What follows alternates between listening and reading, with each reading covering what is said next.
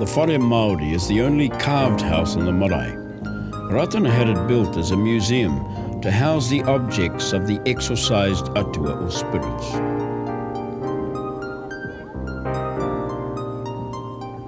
Ornaments, crutches, spectacles and weapons were kept here, safe and harmless under Ratana's mana. By 1919, news of Ratana's faith healing had spread far and wide, even overseas. Many people moved their homes to be with the māngai.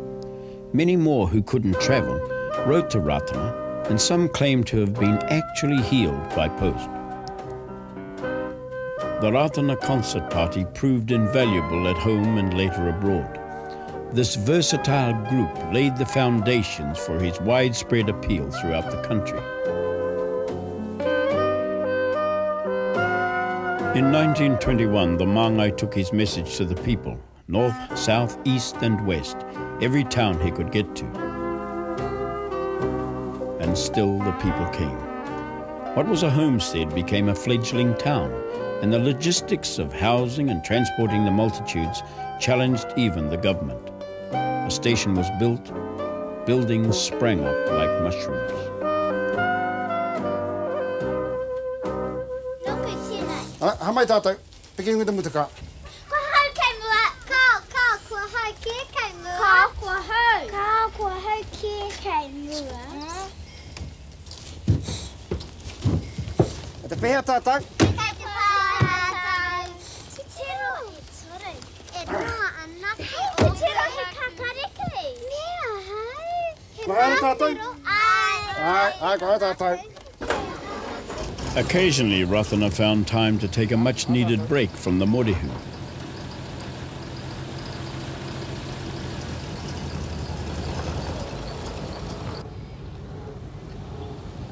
In appreciation, the children composed this song for the Māngai. Ano, ai ata he ano. Motokai tirawa e. Wiri wiri tua te tarawa e. Tangi ana te konga ega. Goodbye, everybody. Vai, vai ata he ano. Motokai tirawa e. Wiri wiri tua te tarawa e. Tangi ana te konga ega.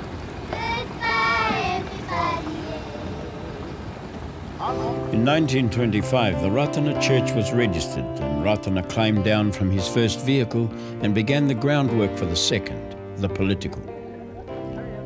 Arepa, Omeka, Piriwiri Tua and Hamuera symbolize the four corners of New Zealand.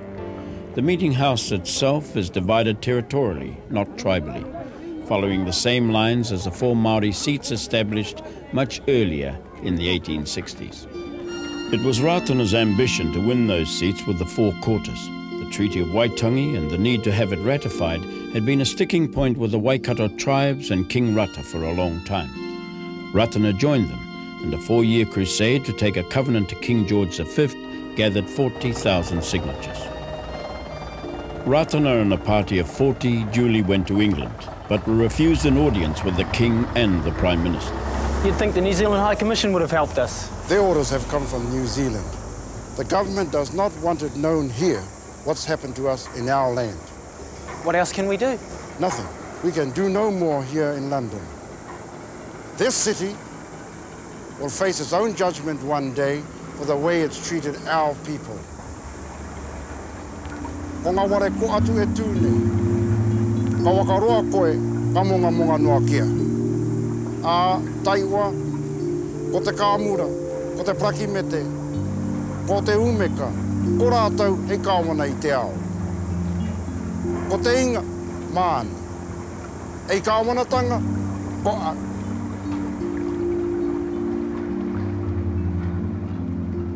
Out of this, Ratana prophesied the Second World War and he would become the government.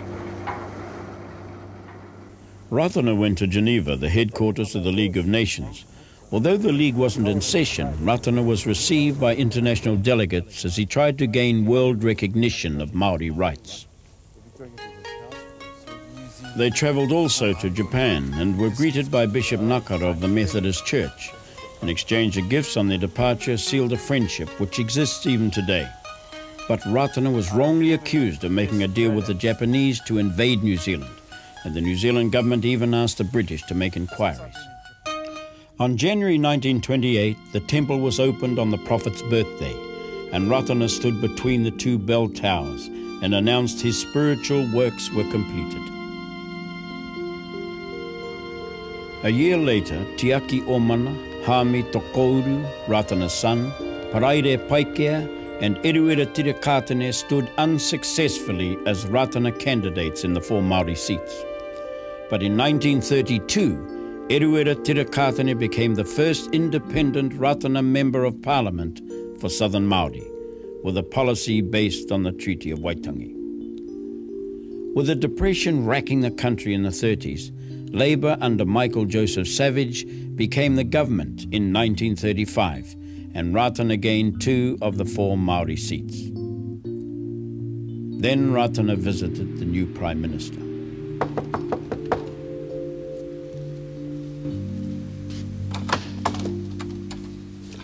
Greetings, Mr. Ratana.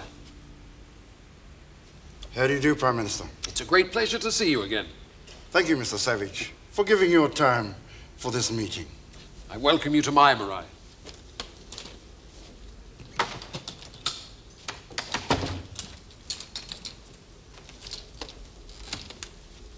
Please.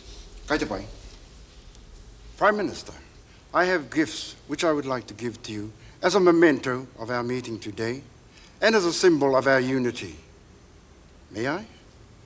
The first of my gifts are these 3 huia feathers and their waka, the potato. The huia feathers represents the heritage of the Māori of this land. The waka of the feathers is a potato. As it happens, we have no land left in which to grow our food. This represents the power and authority of the Māori people today, which I now place in your hands.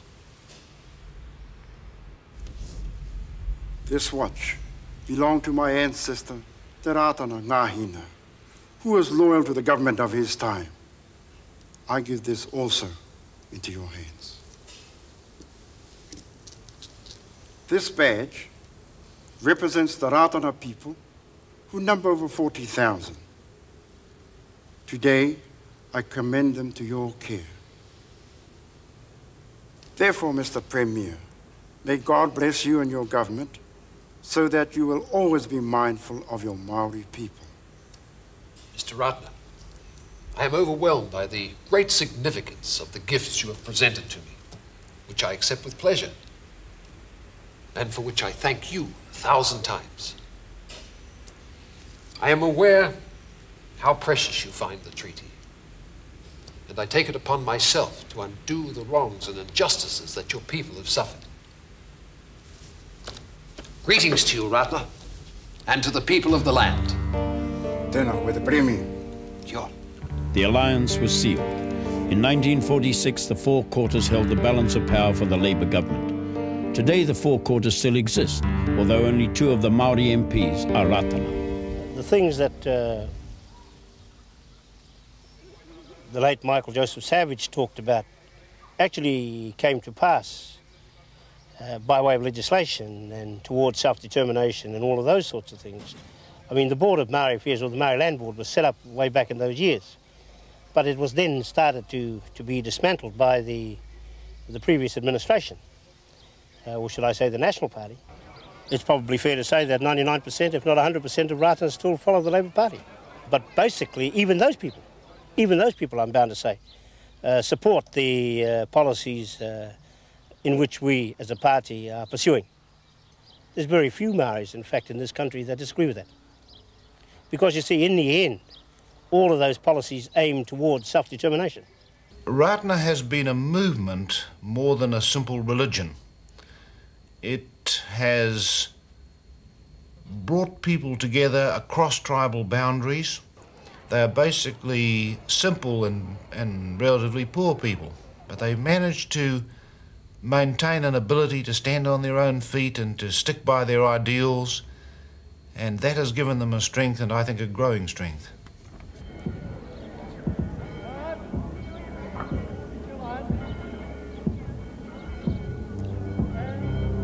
Ratana Pa was registered as a township in 1954. Today it is a thriving, self-contained community 12 kilometres east of Wanganui. Some say Ratana's work has finished, that the Alpha and the Omega is complete. But for his daughter and present leader of the Ratana Church, there is the faith, the land, and issues of the future.